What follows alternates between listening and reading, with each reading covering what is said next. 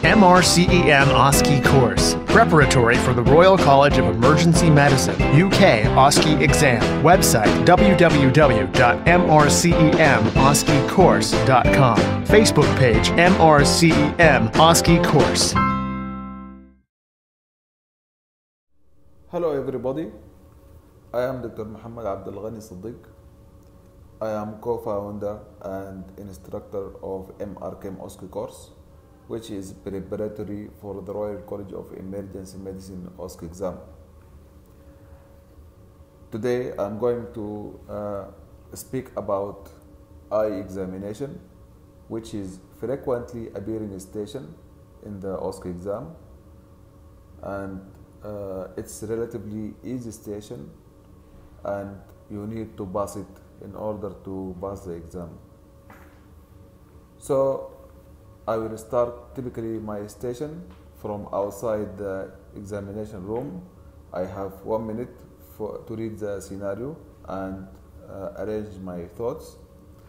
Usually the scenario will be of a patient coming with usually loss of vision, but sometimes just eye pain. Patient with loss of vision, and you need to take focus history, perform eye examination, and formulate management plan. So once you get inside the room, wash your hands, introduce yourself, and confirm patient identity, and then you need to take consent for the examination and to confirm that the patient is pain-free, and if you need painkiller, and also call for chaperone. Then ask him, start taking history by asking focused questions. Basically in eye exam station, I need to ask only 3 questions. Is there loss of vision? If he said yes, then is it unilateral or bilateral? Is it painful or painless? And is it permanent or temporary? This is the only 3 questions you need to ask in this station. Then immediately proceed to do the eye examination. I have 4 tasks to complete and 3 to mention that I would like to do. The 4 tasks to complete is to check the visual acuity, then visual field, then eye movement, and then pupils. The 3 to complete the exam is checking the retina by ophthalmoscope and checking the color vision using Ishihara plates, and examine the eye by slit lamp using fluorescein dye. So we will start by assessing the visual acuity. This is the vital sign of the eye, and it is checked by the Snellen chart. You need to let the patient stay at 6 meters from the Snellen chart and close one eye and ask him to quickly read the last row and then change to the other eye. If he can't, and this is theoretically, let him come to 3 meters. If still he cannot see 1 meter, then if he can, let him count your fingers, and if still unable, just light perception. But during the exam, usually they will count it from 6 meters. Then you need quickly to proceed to assess the visual acuity, and this is very important because sometimes if the patient has a stroke and you don't assess the visual acuity, you might refer him to ophthalmology as eye problem. So you need to assess the visual acuity, the visual field, by the confrontation test. Assess the nasal and temporal portions of his vision bilaterally. Okay, every time in one eye. sometimes the patient might have homonymous hemianopia or bitemporal hemianopia or other pathologies. Then proceed to assess the eye movement by assessing the extraocular muscles, the third, fourth, and sixth nerves, the cranial nerves, and then assess the pupils. Pupillary assessment, you need to assess each pupil for the direct response and then assess the other one for the consensual response, then the swinging test for relative afferent pupillary defect, and then accommodation. Regarding the relative afferent pupillary defect, usually when you shine the light, this is by the swinging test, when you shine the light to one pupil, it should constrict immediately.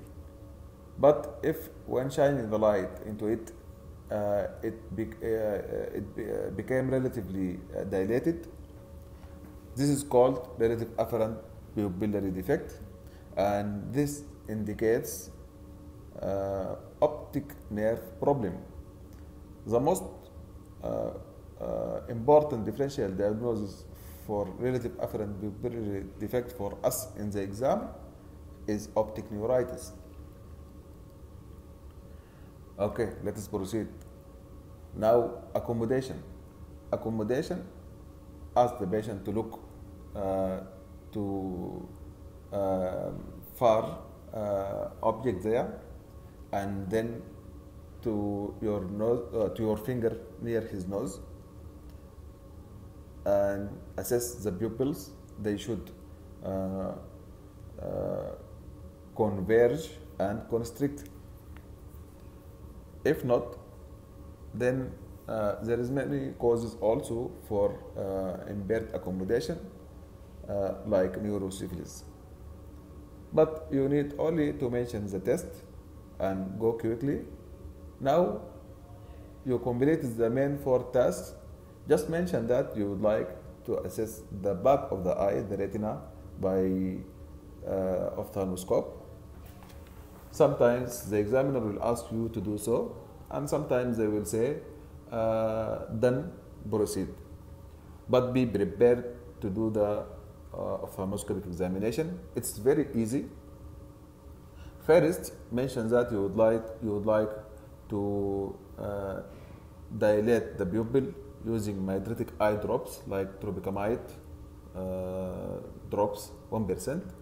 If there is no contraindication like acute angle closure glaucoma, and also you need to dim the light and take consent from the patient that you would like to examine the back of his eye and that you are going to shine the light into his eye, and it's a little bit uncomfortable. Then first, when assessing the right eye, you need to use your right hand and your right eye, and vice versa. If you would like to assess the left eye, then you need to assess that you need to use your left hand and by your left eye. Then first, stand just beside the patient and look for the red reflex. If lost, there is differential diagnosis for which, like cataract, and theoretically retinoblastoma or vitreous hemorrhage and retinal detachment also can cause. Then inform the patient that you are going to come closer to him to assess the eye from inside by the ophthalmoscope while putting your thumb over his forehead to just prevent any trauma by the ophthalmoscope to the patient face. And try to assess the optic nerve. Usually it will be in the nasal aspect, which is middle aspect of the eye. If you can't find the optic disc, then try to follow the blood vessels and go nasally. After assessing the optic disc, then assess the 4 quadrants of the retina, the superior nasal aspect, the inferior nasal, and then superior temporal and inferior temporal, and then assess the macula by asking the patient to look to the right, and this should be very brief, and then stop. Then thank him again for that, and just mention that you would like to assess the other eye by ophthalmoscope. After that, just mention that you would like to complete examination by assessing the color vision using Ishihara blades, and also you would like to assess the eye by slit lamp using fluorescein dye. Then thank the patient, tell him that you completed your examination, and usually they will ask you about the problem. You can inform them about the differential diagnosis, or the examiner might come and ask you about your differential diagnosis and management plan. So, and sometimes they will show you photos in this station. So be prepared. Usually, the differential diagnosis of painful loss of vision is straightforward. We have acute angle closure glaucoma, temporal arteritis, and optic neuritis. If young female with painful permanent unilateral loss of vision, this is most likely to be optic neuritis, but other differential, I will mention that other differential like acute angle closure glaucoma and even temporal arteritis just down the list. If elderly, then I will put acute angle closure glaucoma and temporal arteritis on the top of my differential diagnosis, and then I will mention the remaining possible causes. Regarding permanent painless loss of vision, unilateral loss of vision, the differential is central retinal artery occlusion, central retinal vein occlusion, vitreous hemorrhage, and retinal detachment. And usually the examiner will show you a photo of central retinal artery occlusion. Okay. Regarding unilateral painless temporary loss of vision, this is amaurosis vulgaris, and this is transient ischemic attack. You need to assess the ABCD2 score quickly. If the score is 4 or more, then the patient needs to be started on aspirin 300 milligram, and he needs within 24 hours to perform CT brain and neurology follow-up. If less than 4, then start him on aspirin, and within 1 week he needs CT brain and neurology follow-up.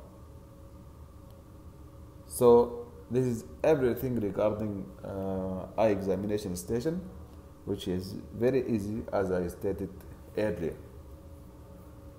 Thank you very much.